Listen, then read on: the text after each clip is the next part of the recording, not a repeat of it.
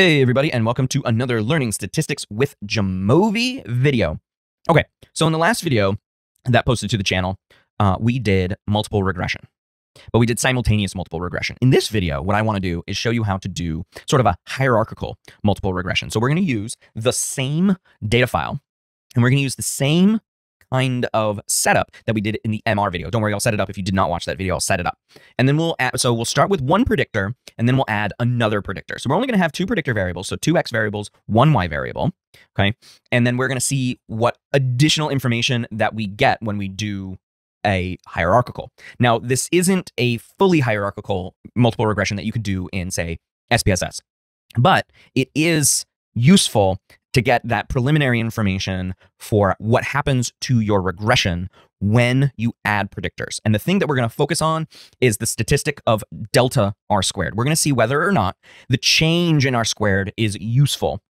Okay, so adding a predictor to see if the model is better or worse than with the first predictor. So first predictor is the one that we're thinking is going to be the best. So a situation where you might do this is if you have a lot of control variables. So first you want to set up, you want to see what your main manipulation variable, your main X variable, you want to set that up and you're like, yeah, that is exactly what I want to see. The change in X leads to a change in Y, and that's a significant change.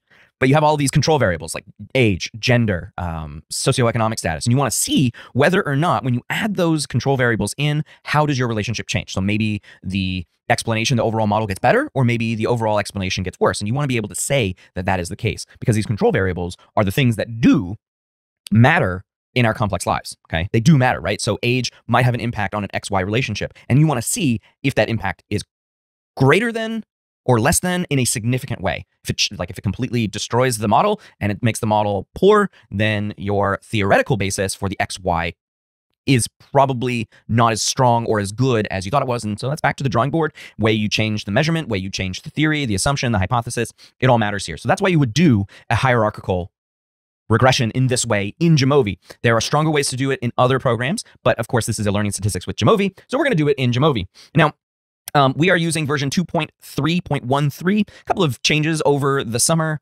So not too much, adding some languages, finishing some languages, doing some bug fixes, that kind of thing. So nothing major, especially to the MR. Okay, so let's pull up Parenthood. Parenthood, this data set, can be found in the LSJ data folder. So if we go to, I'm not going to open it, of course, but if we go to our LSJ-data, right, in our data library, we go here and we scroll down and we get the Parenthood. So this is related to chapter 12 in multiple regression, of course, and it's useful for both correlation and regression.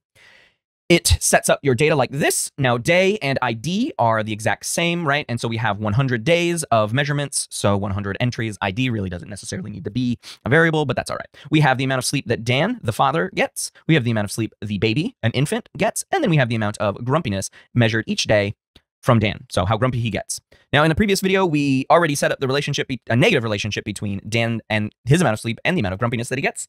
And then we did a multiple regression where we also came up with the amount of baby sleep and what it does to Dan. So what I want to do is I want to set up my multiple regression. So we go to regression and we go to linear regression, and that's where we're going to set it up. We are going to put Dan's sleep. We are going to predict the amount of sleep that Dan gets based on baby sleep and his grumpiness level. But first, we're going to do baby sleep, okay? And, oh man, I want to kind of hide this, but I can't make, ooh, I can. So let's do that. I want to hide it. Oop, it's not going to let me hide it all the way, is it? No. Okay, don't look over here. Pay no attention to this. Blah, blah, blah, blah. And what I want to do while I'm doing this is go to Model Builder, because I'm going to add a new block. So block 1 is just, this is how we do our multiple regression, okay? A hierarchical multiple regression. So we are going to do, block 1 is baby sleep, so that's going to be model 1. And then I'm going to bring Dan down here, and I'm going to put it in covariates. I know it says it's a nominal variable, but it's really not. And so when I did that, and I brought it down over here after I added a block, Jamovi correctly added it to block 2, which is really important, okay? Now, you can do this manually. If you added both of them at the same time, you're like, oh, wait, I was going to do a multiple regression. You can add the block and then drag and drop these in the appropriate places, right? Because I can add this to block 1 if I want to, or I can keep it in block 2, or I can switch them. I can put baby sleep down in block 2, because it's a drag and drop, okay? If you had multiple other predictors, you can add as many hierarchical blocks as you want to, okay? So you add a new block, you add it, and you can do that one at a time, sequentially, by adding a new block and then putting your variable in the right place, whether it's a covariate or a factor. Covariates are continuous variables, factors are dummy-coded variables, okay? So make sure you do that. The reason why I didn't put Dan Grump into factors is because it's not dummy coded. It is a continuous variable with integers, right? So whole numbers. So I could change it to the scale. It doesn't really matter. Just if it matters for you to help you keep things straight, then change it in the, double click on this and change it to continuous. I mean, that's all it takes, right? So let's click back on this, right? And so boom, it's now there, and it kept all of that. So that's how you do the model builder. You add a new block, or you hit the X button to delete a block. That's it. That's it. That's how you do a hierarchical multiple regression.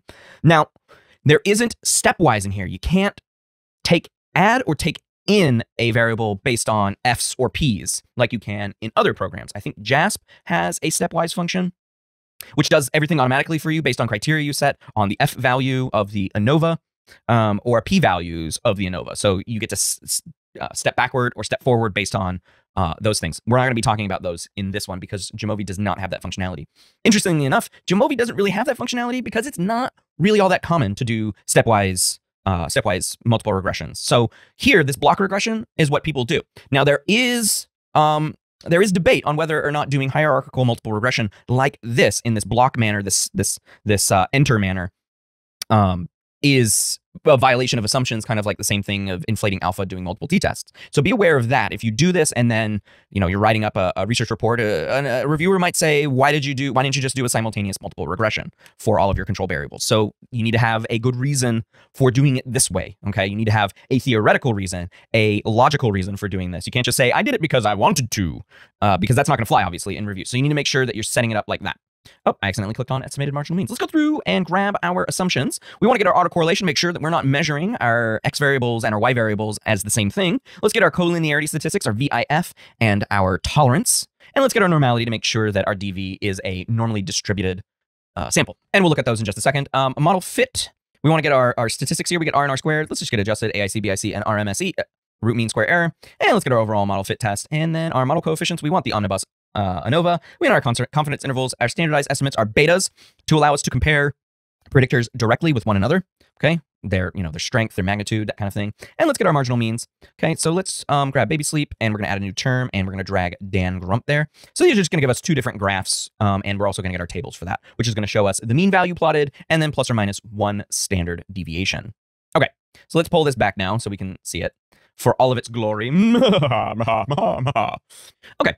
So let's take a look at our fit measures. Now, one thing that I wish was compact here is an indication, a slightly better indication of what has changed. The only thing that you really do get is this model comparison. So let's take a look. Okay, and remember I said delta R squared, or what looks like a triangle, but it's the Greek letter delta, uppercase delta. Is delta R squared is telling us whether or not the change is big or not big. Okay. Significant or not significant. So we'll see. Let's take a look. Model 1 has an R of 0.628 or 0.63 and R squared of 0.39. Now, if you adjust that for bias, it's 0.388, not a lot of. And if we look at the overall model, it's significant. If we look at model 2, where we added the second predictor, we get our much larger R and R squared values. Okay, so 0.91, 0.836. Okay, and if we go over here, we have a far more extreme value. Okay, so 247.5 and 0.001. I mean, the p-values are the p-values, right? These are extreme p-values. So let's go to the model comparison and take a look, right? So this is comparing model 1 to model 2. Model 1 only had baby sleep in it. Model 2 has both baby sleep and Dan Grump, as you can see here. Or let me open the model builder so you can all see. Okay, so those are our two models, okay? Block 1 has only one variable in it. So if we look here at R squared, delta R squared, that is, we're going to, oops, I don't want to do that, sorry, click. 0.442, that means that we had a change in R squared from 0.39 to 0.836, 0.394 to 0.36, 0.442. Now, delta R squared is also tested against 0. And here we have 0.442, so that's the change in delta, has a very large F value, and so a very, very small P value. Look at that. That's wild. It's wild. We don't need to worry too much on model 1 with baby sleep. We have no violations here. We're not too bad. So I love how model-specific results come up, right? Model-specific results. It'll be on the highest level when you are done setting all of your options here, okay? And so it'll give you this drop-down menu. If you want to see what your model looks like at model 1, it'll give you what model 1 looks like, and then model 2 will have all of the rest, right? So as you add more in, remember, the blocks are not taking out any variable. So when you do a block, you're adding more variables while the the previous block. So if we had a block 3 and we added a third variable in here, block 1, baby sleep, and block 2, Dan Grump, would also appear in model 3. So that's how you do this hierarchical function. Okay, so it just keeps adding on to it. So if we go to model 1, and let's look at baby sleep. It's the estimate is 0.308, which is to say that for every hour of sleep the baby gets, Dan's amount of sleep is 0.3 of an hour. Okay, 0.31. So we'll call that about 20 minutes, a little less than 20 minutes. Okay, so for every hour the baby gets, Dan gets an extra 20 minutes. Okay, and if we go look at the standard estimate, 0.628. Okay, and that is significant. Okay, look at that. And if we looked at R squared, the amount of sleep that Dan gets is explained about 40% by the amount of sleep the baby gets. But let's look at model 2, right? Because those R squared values are much better. We go back to what happens in the previous video where we see that the baby sleep here, the estimate now is 0.08, which is about 6 minutes, right? About 6 minutes, slightly less than 6 minutes. And so instead of 20 minutes or 19 minutes of extra sleep, actually, it turns out that baby sleep doesn't predict the amount of Dan sleep that he gets. Really, it comes down to how much grumpiness he has.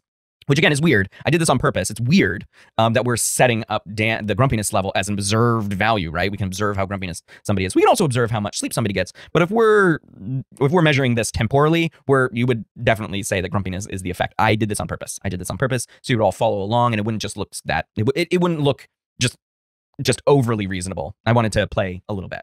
Okay, and you can see that as we added Dan's grumpiness level, the magnitude of the sleep contribution is much, much slower. Instead of 0.6, it's now 0.17.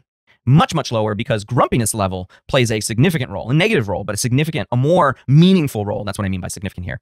A more meaningful role in predicting how much sleep Dan received. His grumpiness really predicts the amount of sleep he gets much better than the amount of sleep his baby gets. And you can kind of see that, right? Because maybe the mother gets up more in the middle of the night than Dan does. And so you end up with a shift there.